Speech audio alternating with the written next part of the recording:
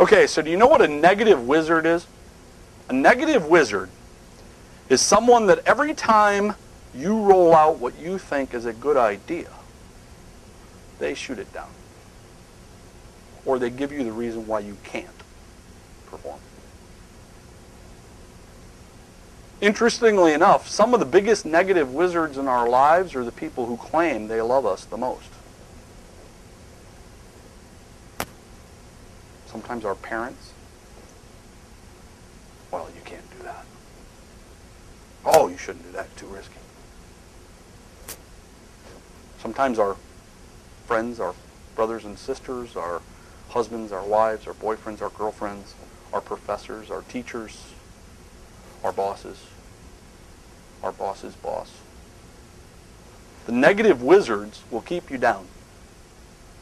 You got to get rid of being the negative wizard within your restaurant.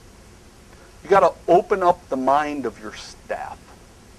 You got to take these people, young and old, within a restaurant that work for you. And you have to not be the negative wizard when they bring you a good idea. When they say to you, you know, we should try this menu item. You know, we should do this with marketing. You know, we should do this with the kitchen. And see, every time you shoot down the idea and you become the negative wizard, they stop bringing you ideas.